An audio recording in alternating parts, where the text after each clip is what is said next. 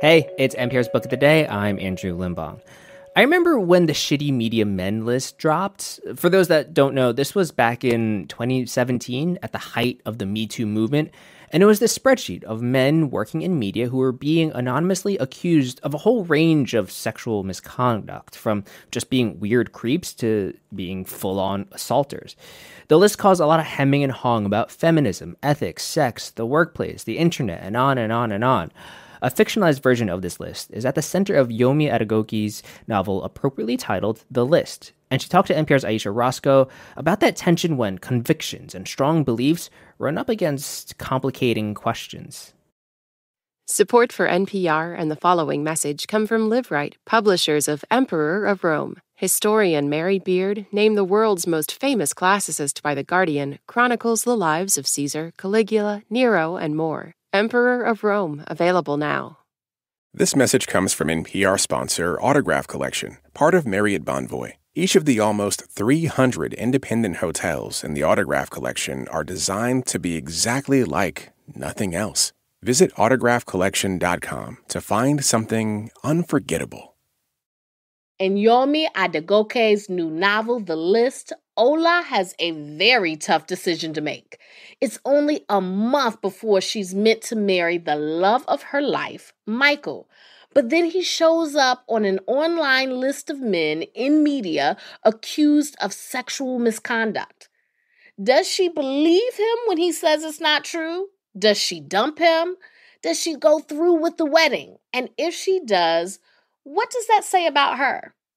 Well, you're asking all the right questions, and we can't tell you what happens, but we can, however, talk to the author, Yomi Adegoke, who joins us today from New York. Welcome to the show.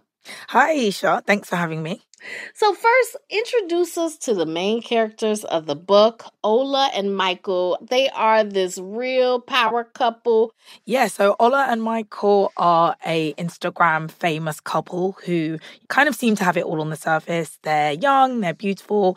They are, what I thought was quite specifically important to sort of elevate, is the fact that they're a black, dark-skinned couple, which, especially in the UK, you don't necessarily see much of in terms of the media.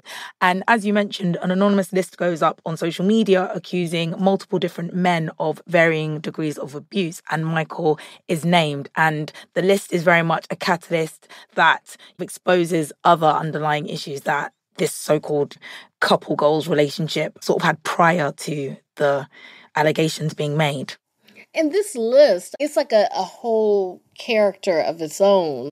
How did you come up with the idea? I mean, there were some list of men in media, kind of bad men in media, published in 2017. Like, how much of that inspired the book? It's so interesting you said that you feel like the list is its own character. It really is. And I'd say that the internet is very much its own character in the book. So yeah, as you mentioned, there were a spate of lists that had gone viral in 2017. And as a journalist and as a feminist, as Ola is, I think my knee-jerk response was kind of like, it was a positive thing. It was important to hold men accountable, not just men, but, primarily men, accountable in ways that we hadn't seen before. It was finally giving victims and survivors a voice. That being said, being a journalist and someone who, grew up on the internet, sort of very aware of stranger danger and the idea that you never know who you are speaking to online, I think started to have questions just about, the ethics of that format and how easily anonymity can be weaponized online. So yeah, I wanted to write something on it. And yeah, the rest is very much history. There is this moment in the book when Ala finally meets the person who published the list, and she's told, whatever you do, choose you. And that line really stuck with me because I felt like that really is the lesson. Absolutely. And I feel like the story of the women is so frequently erased. And I felt someone like Ola, Ola's not just connected to a guy that's been accused of something heinous. She also is a feminist. So, the stakes are incredibly high for her. She is risking, looking like a hypocrite. She's risking having her own feminist credentials questioned. And the pressure on her is huge. And I did want to, whatever the outcome was, show Ola choosing herself and being able to define herself outside of the man she is with, because she's not only defined by her relationship with him, she's also defined later on by his purported crimes. You talk about them as a Black British couple, as Yes. a dark-skinned Black British couple. Right. Talk to me about the nuances that also brought to even the accusations, right? This is an accusation against a Black man, Right, of intimate violence or harassment. right. What is the role of that, and how does that make this story a bit different than it would have been if this was a white couple? In terms of visible, dark-skinned Black couples in the media, we do not have that many.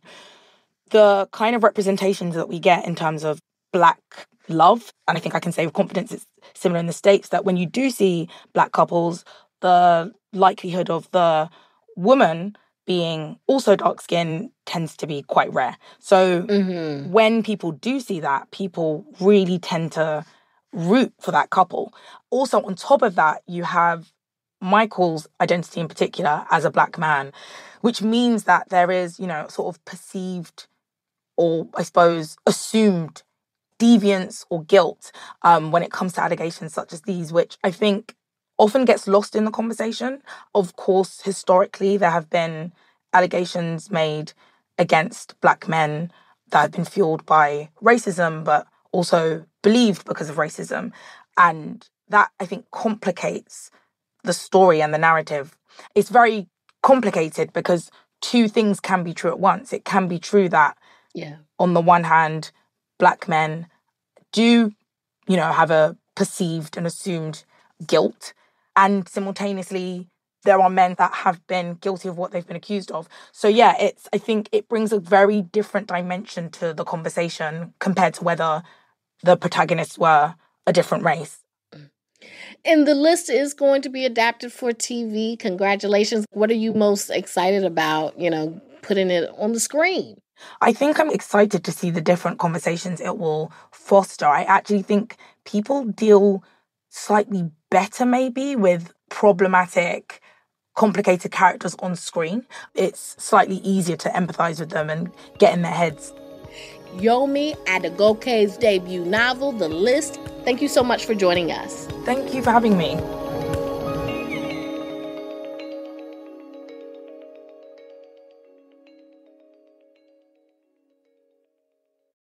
Up First achieves the rare 1-2 punches of being short and thorough, national and international, fact-based and personable. Every morning, we take the 3 biggest stories of the day and explain why they matter. And we do it all in less than 15 minutes. So you can start your day a little more in the know than when you went to sleep. Listen now to the Up First podcast from NPR. This message comes from NPR sponsor Charles Schwab. Schwab has financial consultants ready to serve you, plus professional answers and 24/7 live help. And it's backed by Schwab's Satisfaction Guarantee. Visit schwab.com/satisfaction to learn what's included and how it works. This message comes from NPR sponsor Oracle Cloud Infrastructure. OCI is the platform for database, application development, and AI needs. Train your AI models at twice the speed and half the cost. Take a free test drive at oracle.com/NPR.